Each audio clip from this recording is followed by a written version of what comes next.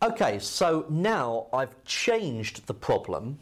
It's still 1 over cos x equals 5, but we're now looking at the solutions between 360 and 720.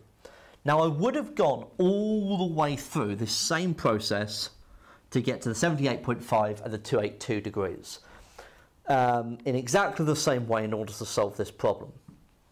The only difference is that neither of these are solutions that I want, because neither are between 360 and 720. However, in order to get the ones between 360 and 720, if I remember that the period of cosine was 360, meaning the curve repeats itself every 360 degrees, that means that I can get the two solutions that I do want by adding 360 to both of those results. Effectively, it's like continuing the curve, okay, now to 720. The two solutions I want are that one and that one, okay? So I'm going to add 360 to both of them to get to those solutions. So 360 plus the 78.5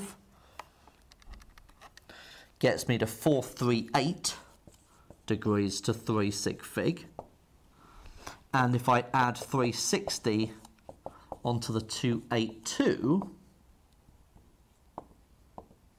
okay, so let's get back to that. So 282 plus the 360 gets me to 642. So the solutions I want are 438 degrees and 642 degrees to 3 sig fig. Okay, so that's how I would solve this problem. I'd find the two solutions between 0 and 360 and add on the period of the function in order to get to the solutions I need. And if the solutions I needed were between minus 360 and 0, I would do exactly the same trick, but I would subtract 360 from both of these.